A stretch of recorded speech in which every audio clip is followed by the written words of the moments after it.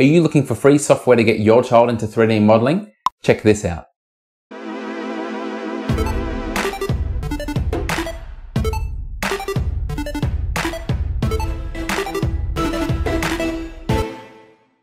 Many kids have their own tablets these days, but I reckon most of them are filled up with pretty silly games. Maybe you'd like your kid to start 3D modeling and maybe even 3D printing, but you think all the software is just a little bit too hard for them.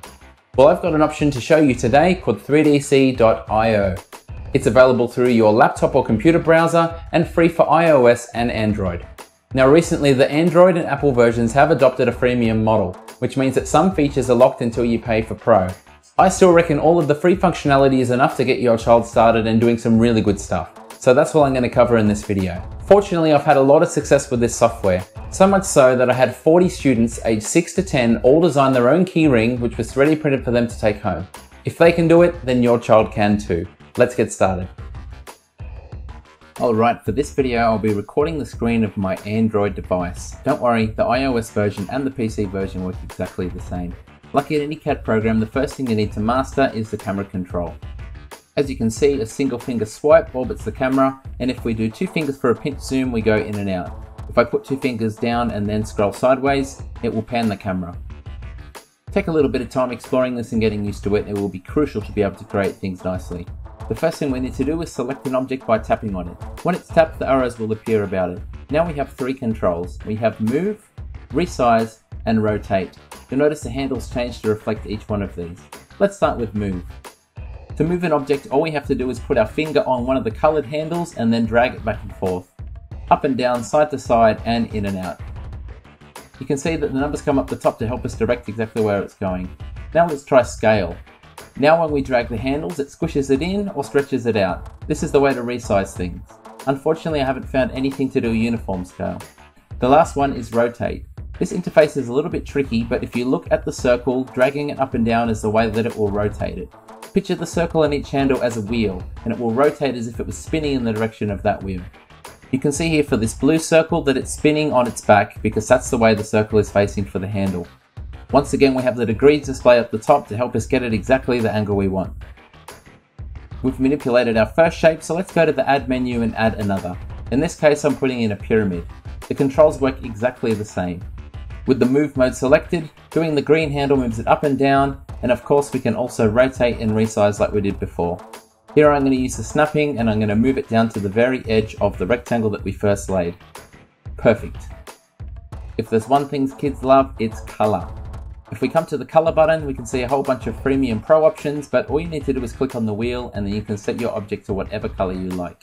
Here I've chosen a nice green and I click on the pyramid to deselect it so I can work on something else. Time to explore more of the shapes inbuilt into 3DC. Let's go to the add button and this time add a cylinder. The color that we previously picked will be retained. Here I use the move handles to drag it up into an opposite position of the pyramid. Now let's try another one of the features, the torus, which in kids speak is called a donut. At this stage I was still practicing using the rotate tool, so I thought I'd spin around and try and position it on top of the cylinder. That worked really well, so now I'm going to move it up, across, and into position. Spinning the camera will always be a key control for any CAD program. If I orbit the camera and zoom in, I can finally get it in a position where I can tell that it's definitely on top.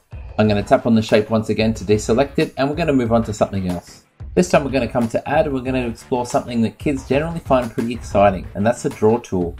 You get your finger and you swipe a shape, in this case a love heart, and then it will insert it in 3D extruded into your model. You can see our love heart is here and we can rotate it around and then position it where we want it.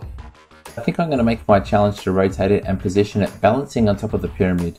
So you can see here I'm manipulating the rotate handles and now I'm going to switch to move. I'm going to lift it up into place. Forget that you'll need to manipulate the camera to make sure everything's aligned and rotated the exact amount. In this example here I was 15 degrees off and I couldn't tell that until I spun the camera around to be looking from dead on. We're finished, so we're going to tap to deselect. I think it's time to step it up a little bit, so let's tap on more than one thing at a time to do a multi-part selection. You'll notice the blue block on the bottom is not selected, therefore when I apply the move tool, it's the only thing that doesn't move. Kids can often get quite confused over what is and what isn't selected. So there is a handy shortcut for deselecting everything in one go. And to do that, we need to come to Tools and then click on Deselect. That'll get us back to our default state and we'll be able to continue from there. I'm going to demonstrate the very powerful Subtract tool. I moved the cylinder down, I've gone to the Tools menu and hit Subtract. You notice when I now remove the cylinder, it's left a hole cut into the rectangle exactly where the cylinder was overlapping. This is a really powerful tool for cutting one shape from another. I think it's time to do another example of this to see what we can do. Here I'm going to select the torus on top, I'm going to come to Tools and then go to Clone. You can see it puts a copy of it next to it. The good thing is when you use the Clone tool, if you've already resized or shifted something around, it'll preserve all of those changes that you do. So for instance, if you're doing a face with two eyes, get one eye exactly how you want it and then use the Clone tool to set up the second one exactly the same way rather than having to start from scratch. You can see here I'm positioning my two toruses so they make almost a conjoined figure 8. And now I'm going to select them both at the same time and move them to the bottom of the rectangle. What I'm looking for is a partial overlap to test how powerful the Subtract tool really is. With the two toruses selected, I'm going to come to the Subtract tool, and this time you'll notice there's quite a bit of thinking time. The geometry is much more complicated, so it takes a couple of seconds, but it's finished, so I'm going to come to the Delete tool from the Tools menu and delete my two toruses, and that reveals the perfect cutout underneath. So it took a little while, but you can see this is quite a powerful tool and it's the best way to hollow things out, which we'll cover later on. The next thing we're going to look at in this quite ugly demonstration model is grouping. If we tap to select two things, we can then come to the tool menu and click Group. Now you'll notice if I tap on and tap off, both of them are automatically selected until I come back to the Tools menu and ungroup them. This can be really convenient if you're trying to change a lot of things at once. The next thing we're going to do is hit the button in the top left to explore the menu. We've got all of our usual things here like loading and saving files. Saving is done, by the way, locally to your phone or laptop, but if we scroll down the bottom we have some worthwhile settings to explore. The top one is Snap to Grid. You'll notice as you move things around and rotate them that it's doing it in increments of about 10mm or 15 degrees. Turning this on or off will give you much more precision. You can set your units to millimeters or inches. There's also a high quality mode which you can turn off if your device is struggling. If your child is needing inspiration, back on the main screen you can press the feed button and that will load things that have been uploaded to the public gallery. Just like social media, kids can like things, they can comment on them, and the good thing is if they really like them, they can download them to play with and to modify. Let's pick one at random and download it to add to our scene. It prompts us with a message, and then after a couple of seconds or a couple of minutes, depending on how fast or slow your internet is, you can see that our old geometry is retained and the new geometry is added to the scene. Now this is only a collection of basic shapes that have been resized, rotated and scaled in various directions. But you can see it will take quite a long time to generate this. So as well as teaching your child to be creative, this program is going to teach them to be patient. And I think that's a really good thing for most kids. Let's come to a new file and make something a little bit more worthwhile than the example we've shown so far. We'll start by creating a cube, and our first job is to stretch it out because it's going to become the hull of a ship. Now this ship I'm not going to spend a really long time on because I think the video would be too long, but you'll get the idea from some of the techniques I do here. Now I'm going to add a pyramid to the front. I'm going to stretch that out as well to make the nose a little bit pointier, and then I'm going to do something that we haven't done so far that should hopefully make this a lot more creative. Getting two things to touch exactly can be pretty tricky, so sometimes you might need to go to the settings and turn off snap. That means you can move it less than 10mm and you can get things lined up exactly how you want them. You'll notice as the video progresses, this one's not quite perfect, but I don't think it really matters that much. What I've done next is select both of them and then group them together, and then gone to Tools and cloned them.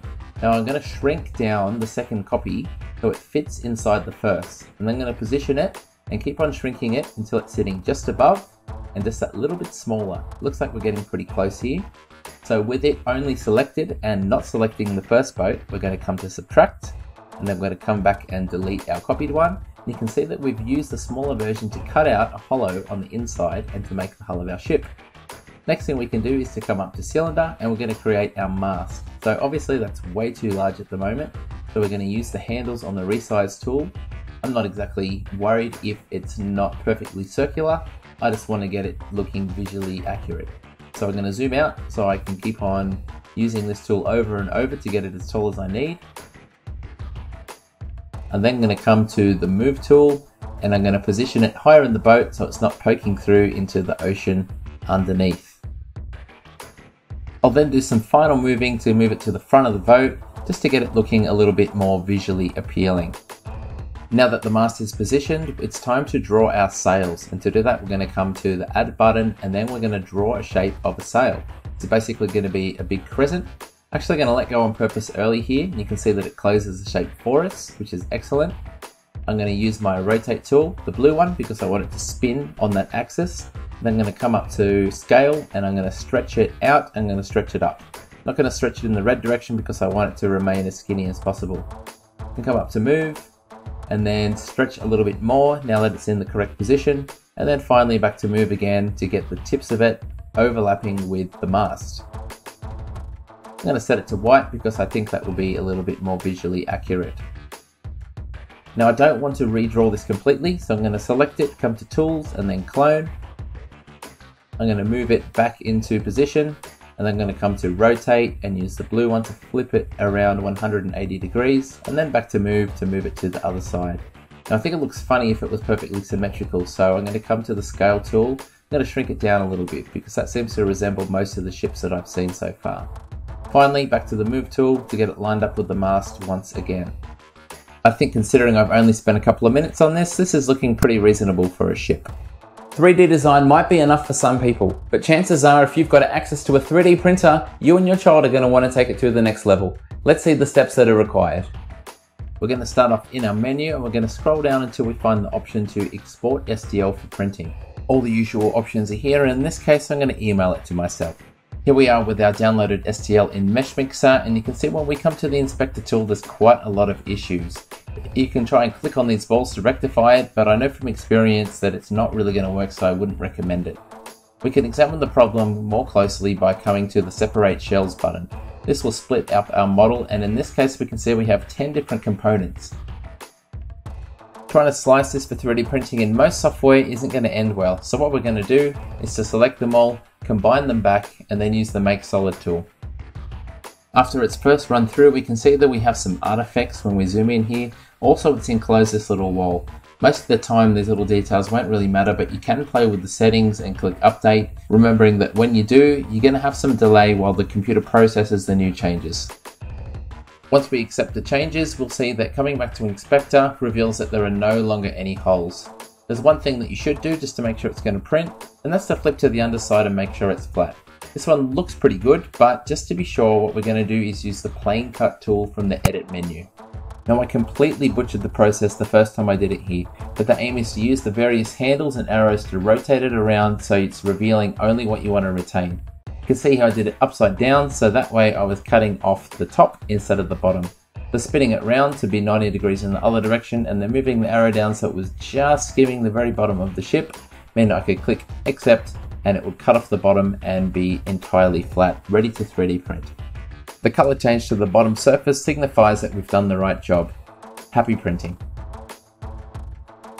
Well, I hope the content in this video was informative enough to get you and your child started in the magical journey that is 3D modeling and maybe even 3D printing. As I'm a teacher, you'll find plenty more coming up in the future on how to get your kids engaged in making and creativity. See you then. G'day, it's Michael again. If you like the video, then please click like. If you want to see more content like this in future, click subscribe and make sure you click on the bell to receive every notification. If you really want to support the channel and see exclusive content, become a patron. Visit my Patreon page. See you next time.